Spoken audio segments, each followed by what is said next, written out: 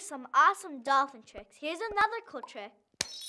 Have you ever tried to talk underwater? It's really hard. Your words always sound garbled and mixed up. Things just sound funny. It's not a problem for dolphins. When dolphins communicate, they use noises like squeaks, whistles, chirps, and clicks. These sounds can easily travel through water. What's even cooler is that scientists think every dolphin has a unique whistle that they use to identify themselves. It's like how humans have their own names. Mother dolphins are known to whistle to their baby dolphins for the first few days after they're born. This way, the baby will recognize her by the sound she makes. By making noises, dolphins bounce sounds off objects like boats and rocks to navigate the ocean and find things like food. This is called echolocation. Echolocation helps identify faraway objects underwater, like yummy fish, by bouncing sound waves off objects and listening for the echoes. This is like how you can hear your own echo bounce around a big auditorium.